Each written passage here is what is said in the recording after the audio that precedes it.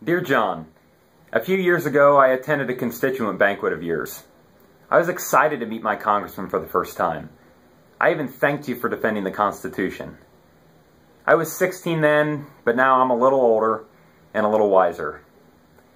I realized that you might have stood for limited government at one time, for deregulation, for balancing the budget, for returning power to the states and to the people, and for respecting our civil liberties. But over the years, Washington has corrupted you.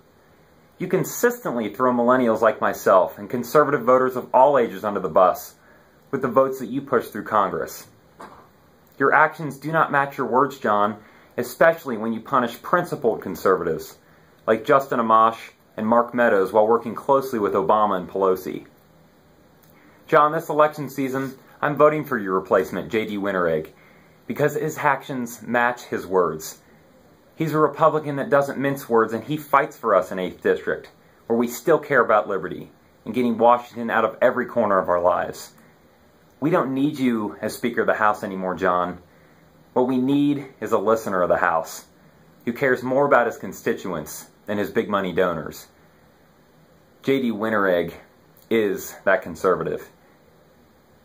Remember what happened to your buddy Eric Cantor, John?